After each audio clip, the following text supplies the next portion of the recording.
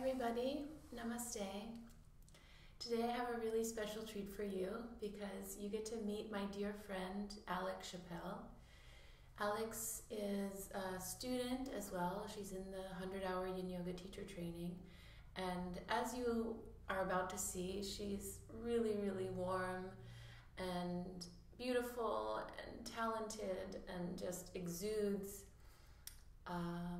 affection for the Yin practice. So I thought I would introduce you to her and let you in on her story. Alex got diagnosed with fibromyalgia a couple years ago, and it's been a real struggle for her to find relief. But Yin Yoga has been quite magical and helpful for her. So instead of me telling you all about her, here's my interview with Alex Chappelle. Okay. Hi, Sally. Hi, Alex. Thanks for coming today. I'm so glad to be here. Can you introduce yourself to everybody? Yes. And tell them a little about your story? All right. So I have chronic fatigue syndrome and fibromyalgia. Mm-hmm. I got sick 4 years ago. And it was pretty devastating because I had spent so much time of my life being very active, and all of a sudden I couldn't be that person anymore. So I was the typical idea of healthy. Looking back, I wouldn't say that I was. Mm-hmm. But I was working out twice a day, and I was eating really healthy, whatever that means. And I was working at an awesome job, and I had a great boyfriend and a fun apartment, and like everything that 18-year-old Alex would have been like, oh my gosh, we're doing it up. I had run my first 10K with my boyfriend, which is significant because I was in shape for that. A few months later, I ran a 5K, which is half that distance. And the next day, so I could just tell something was wrong. I had no energy. I couldn't move. And usually, like, that's fine after a race. Mm-hmm. I just tried really hard. Right. But one day turned into 4 days, turned into a month. And I had to sleep downstairs because I couldn't get up the stairs, and my boyfriend had to drive me to work, and my legs were shaking when I was in the shower, and I was in pain, and I couldn't drive. I went to a few doctors. I had so many tests done. And within 6 months, I finally saw a neurologist who said, I think you have fibromyalgia. And that was kind of it. Okay, this is your life now. Yeah. And that threw me into deep depression, of course. So I felt disconnected from my body. I felt like I was grieving my life. I had everything, I felt like everything was taken away from me. I would lay in my bed and stare outside and just want to walk my dog, hike a mountain, or like be able to get a shower.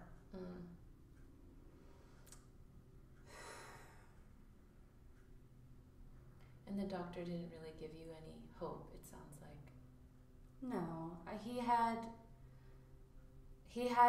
an antidepressant that he wanted me to take. Wow, that was the treatment. Yeah, and that was it.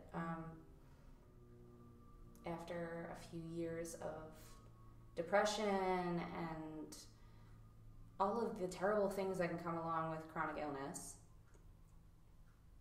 I started to find hope, which is so significant. It's so significant. And that literally comes from my experience with Yin. I have had days where I am laying down doing my practice and I'm just smiling because a few years ago this would not have happened. We started working together maybe 2 years ago. And you had introduced me to a pose or two, but I hadn't done a full practice. I had wanted to go to yoga classes, and I had gone, and I had left in tears because of the pain of just laying on the floor, if not even the movement, just being on the floor, I could not handle. So I didn't think there was any way that yoga was accessible to me.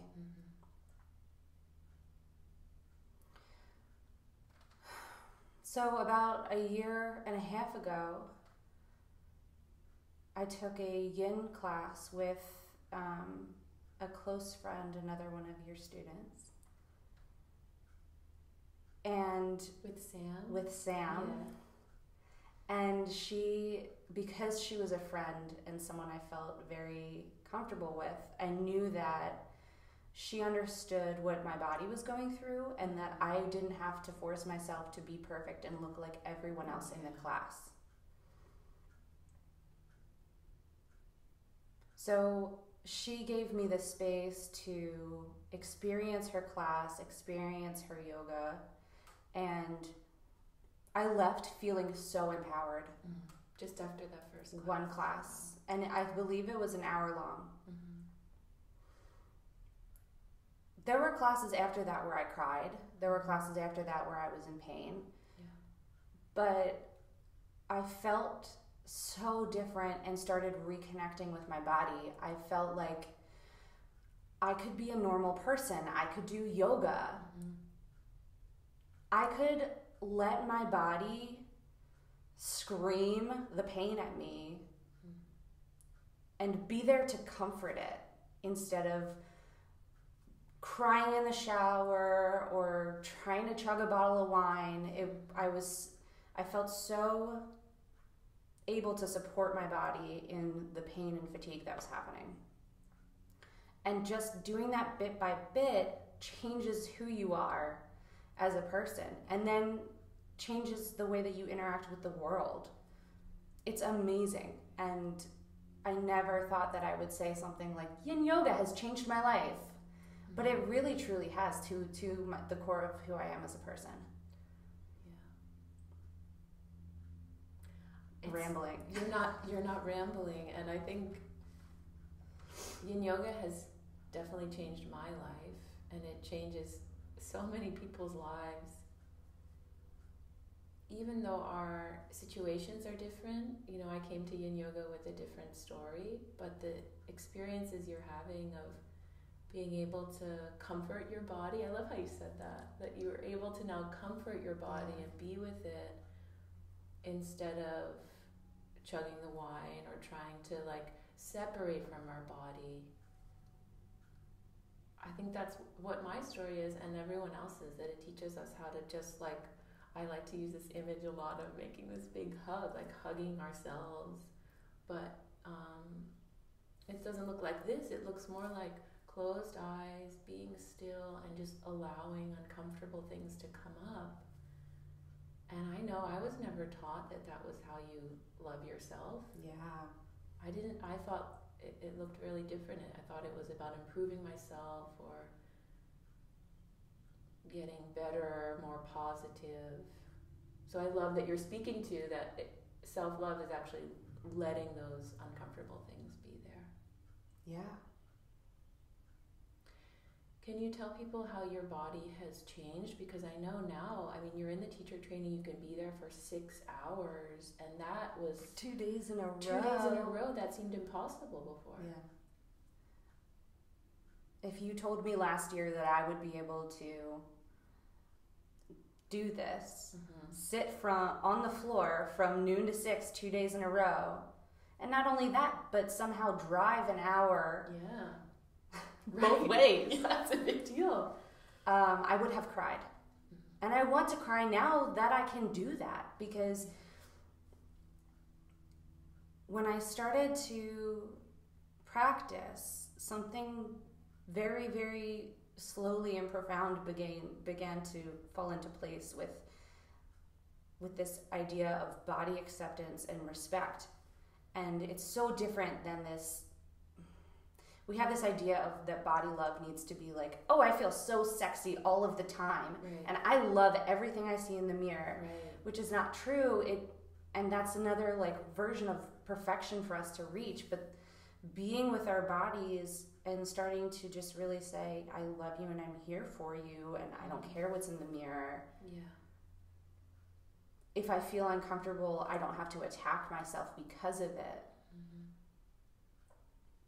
So this big profound thing started to click into place, and every other aspect of my life changed because I was learning how to listen to my body and respect it. Mm-hmm. I started telling friends, I'm sorry, I can't be there on Friday night because I just had a hard day and a long week and I love you, but I need to be here, and that's okay. And not grieving anything that I'm missing because I'm actually doing this amazing thing for my body. And when you get sick and have to start canceling things, that's terrifying. If you don't show up, are people going to forget you? Are you going to matter anymore? Are you going to lose friendships? But people tend to really respect when you have healthy boundaries for yourself. So beginning my practice of Yin Yoga has led to healthy boundaries for myself, which then has helped my body to start to have some space to kind of feel like we can spend our energy in this way and it's not dangerous because we're not spread thin everywhere else. So it's been this beautiful relationship of me learning how to provide the nourishment emotionally, physically, with my diet, like everything, so that I can now sit in a studio for this long. And that's not to say that days are perfect, right? But that's not like life's not perfect. Yeah, it's okay now. But it's so different. Yeah. Yeah. I don't feel like othered. I don't feel like a person that like can't fit in. I feel like I have possibility.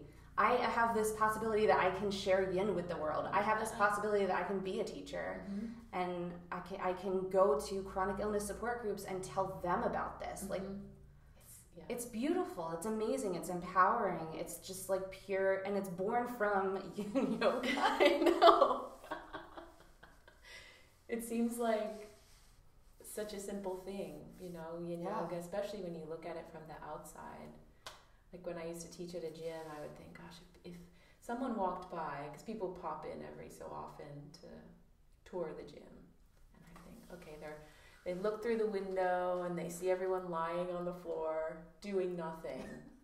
And then if they were to hear that it changes your whole life, right? Your levels of pain, your energy levels, your outlook on yourself, your body image, your ability to set boundaries, it's almost unbelievable. Yeah, I mean, it sounds crazy. Yeah. It sounds literally crazy just even listing the things that have changed. Yeah. And I think the most important thing that I want people to know is how accessible it is. That I have days where my Yin Yoga posture is in bed with just a ton of pillows and blankets. Yeah. And that's what it looks like for me. And it still makes such a difference. Yeah, let's talk about that a little more, because I know one of the things that keeps people from coming to Yin Yoga public classes or any kind of yoga class is this huge intimidation factor. Some people get intimidated because their bodies don't look like what everyone else's look like, but some people don't come because they don't have the right clothes or they feel like they're too inflexible. I hear that more often than anything else. So can you tell us a little about what your practice looks like? So sometimes it's in bed for 5 minutes or something? Yeah. So especially in the beginning, my practice looked like as many pillows as I could find, as many blankets as I could find, either on a couch or in bed. And what poses did you do? I would do, honestly, some days was just Shavasana. Yeah. Just corpse pose, just laying. Yeah. And yes, that makes a difference. Right. Some days, then I would move to reclined butterfly and just let my knees fall to the side with a ton of blankets. Yeah. So now do you do one pose a day? Is that your routine? Or do you have a different... I love that question. I try to take a very Yin Yoga approach to my practice. Yeah. So my favorite thing to do after work is to not have no TV, cell phone is away, and I bring out all of my props and I just do whatever feels good. Yeah. A lot of the time right now, it's a wide-kneed child's pose with a bolster underneath my stomach. My knees and my hips are still very tight, and I've gotten into this amazing place where for the first time my feet don't fall asleep, so I can stay in that pose for just forever. Wow. And that's exciting. It is! It really is! It is! So that's one that I'll do a lot, and I also really enjoy anything that's laying down. Yeah. So I'll put a block underneath my back for heart bench and just lay there. And my amazing boyfriend got me a weighted blanket, so Shavasana just looks like... It's great. Yeah. So to answer your question, I'll start with one pose. And if I'm feeling like I want another one, I'll do another one. And I could go for an hour. But I also might be struggling to sit with anxiety that day and might need to move on and just like maybe come back to it later, maybe not. Yeah. And it's okay if it doesn't turn into an hour. Exactly. Yeah. Because I'm still coming here. I'm still reminding my body like, hello, I'm here for you. Yeah. And I'm even if it's for these 5 minutes, I'm going to listen to you as hard as I can. I don't know if you found this, but now that I can sit with it, it doesn't drag out into this long, painful thing. Right. If I'm having a really, really bad bout of anxiety, yeah, I don't have to know why. It's okay. This is just where we are right now. Let's go take a hot shower and just like breathe. And it's gone quicker because I'm not suffering through it. Yeah, I have that experience all the time. And sometimes it's still hard because, there'll be a particularly strong anxiety or a particularly deep loneliness or something. And it's like, there's still a part of me that wants to try the exact opposite way and run. But I think Yin Yoga and meditation teach you that things pass. So there's a little bit more willingness to turn toward the uncomfortable thing because some part of you knows it's only temporary. Yeah. And that there will be a tomorrow, or there will be a happy moment, or you will be able to get outside after it stops raining and walk in the sun again. I'm really having this conversation. I'm really glad we're having this conversation because you just reminded me of something very important that I wanted to say. Yeah, please. One of my first experiences with Yin, I had a panic attack. Oh, wow. Because I had learned not to listen to what my body was telling me. I didn't trust it. Yeah. You're telling me that we're in pain. I know we're not in pain. I'm not listening to you. I have X, Y, and Z to do today. Right. And I don't have time for this. Yeah. And I had done that for years. And so to sit and lay and invite the screaming of my body, my heart was pounding. I'm getting goosebumps just remembering it. My heart was pounding and I was like just breathing like I'm just overwhelmed by what's going on here. I cried. Yeah. And then the next time it wasn't so bad. But sometimes what I hear you saying that's so important to share with everybody is sometimes it gets worse. It seems like it's getting worse. And really, experientially it is. It's like you cry harder than you ever have, or you get a panic attack when you weren't getting them for a while. Right, yeah. And maybe Western medicine or someone would say, oh, you're doing really well because you haven't had a panic attack in 6 months. And then you get one, you think something went wrong. Yeah. But it's not that something went wrong. It's that you gave yourself space to feel what's been wanting to be felt. And it was incredibly uncomfortable. That was exactly my experience. And I still have days like that. It's not scary. I don't have a panic attack. Just, okay. We know what this feels like, and it's all right. Yeah. And we can cry, and that's fine. Turn all the lights off, put some candles, go in the shower. Just doing this now.